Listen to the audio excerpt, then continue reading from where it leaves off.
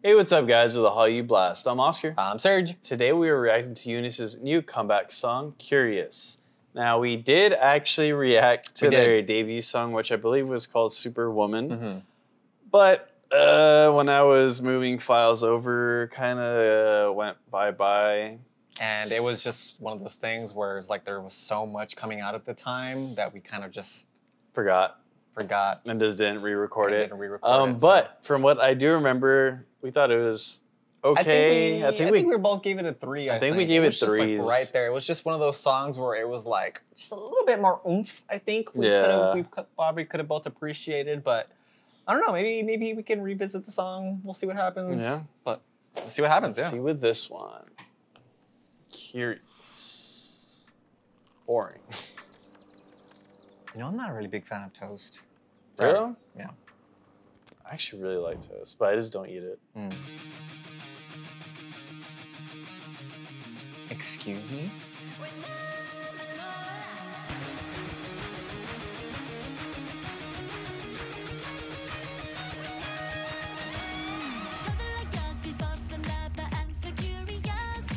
Hold on now. Okay.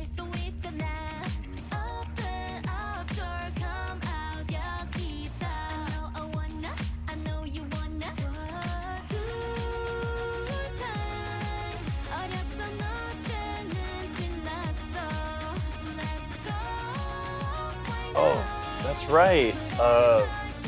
She used to be in Signature. Oh, yeah, I remember you telling me. I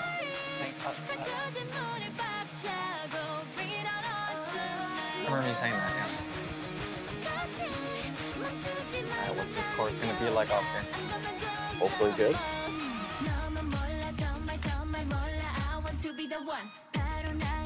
Oh, it wasn't even a chorus.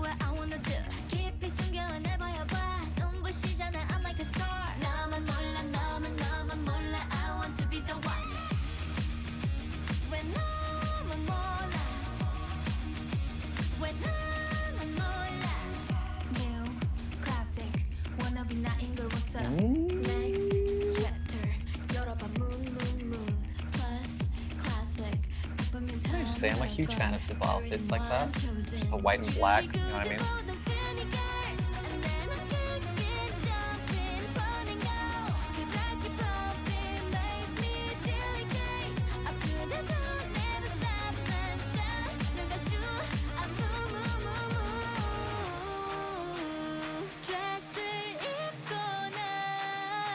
Ooh. Huge fan of night mode. Oh yeah, night mode enjoys.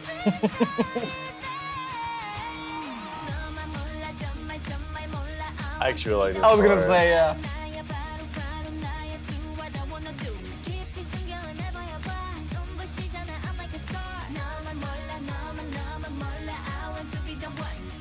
Oh, I wonder if those were the official photo cards.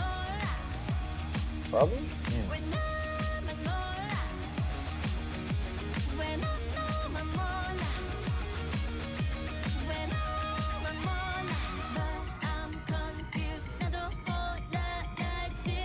Potential high note.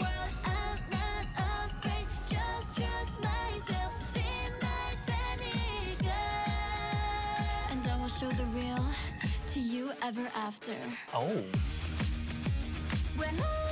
Okay.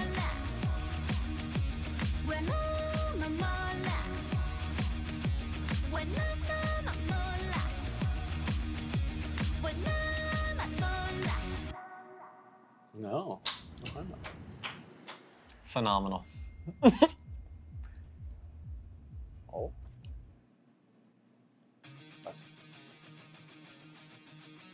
That was surprising. I will say. Am a fan. Yeah. That was great. As soon as I heard the guitars, I was like, I think he's gonna like this song. The guitar slot on the left is gonna enjoy the guitar. Listen, man. Yeah. That was great. Like, okay, so trying to recall their previous song. I don't remember. I know, but hold on. Listen to me. I'm talking. I'm just kidding. Trying to recall their previous song, I really can't seem to recall anything about it. So that tells me one of two things. One, the song wasn't, again, really wasn't all that much to take note of, in my opinion, you know. And if I didn't try to revisit the song, again, it's because I felt like maybe the song wasn't going to probably make it to the playlist, which happens. Yeah. But this is definitely making the playlist.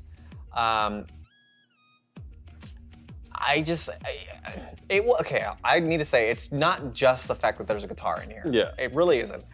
The song was just high energy the entire time, with the exception of maybe that final part of the song with the hammer.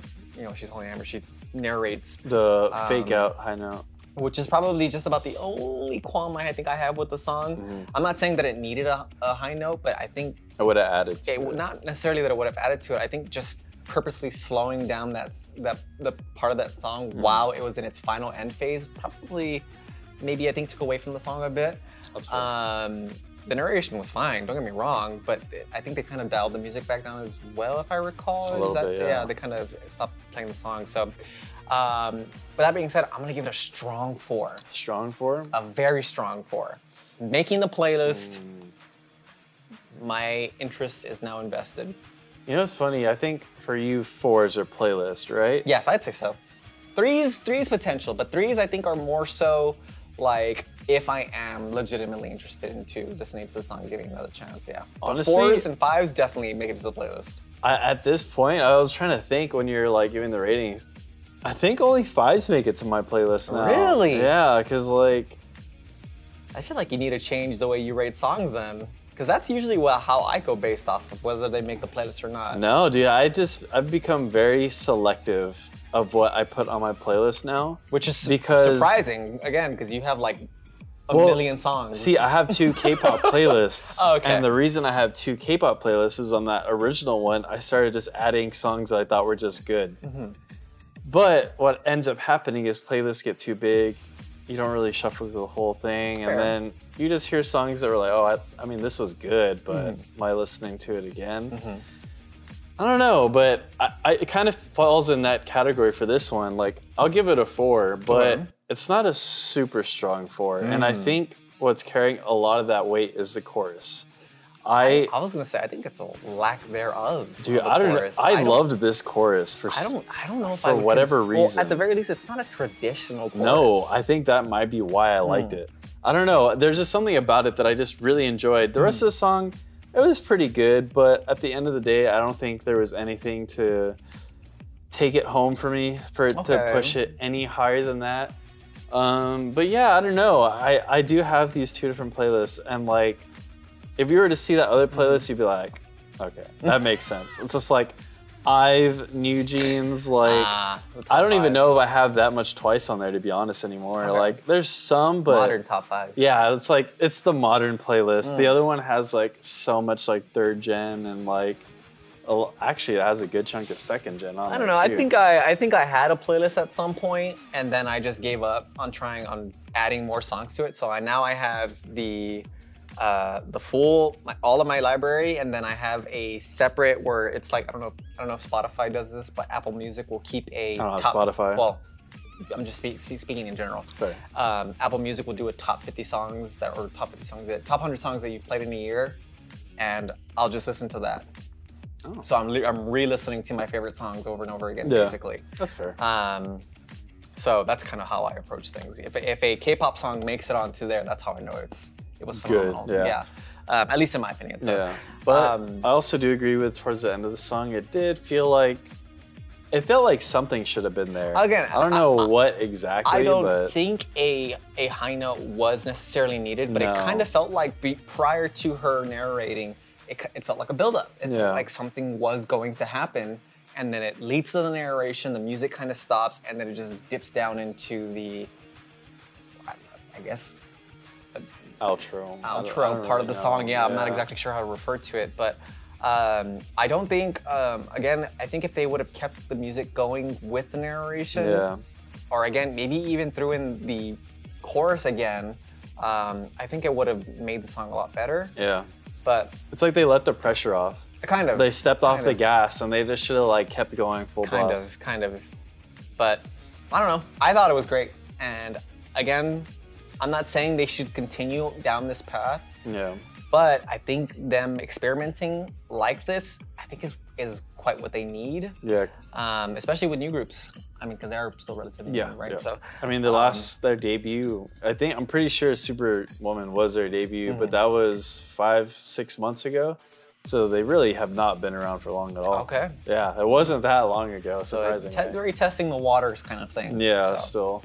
But yeah, I don't know. I feel like it's a very saturated market with these groups. So right now, yeah. I feel like when you're bringing out the guitars, I feel like that instantly sets you apart. Oh, absolutely. Like 100%. Absolutely. But this does make me curious about the debut song. I do kind of want to actually go back and compare it. Maybe there is something there that is here that we're just missing. We just missed, yeah. Yeah. So let us know. Yeah, let us know in the comments below. But that is going to be it for this video, guys. Like always, see you later.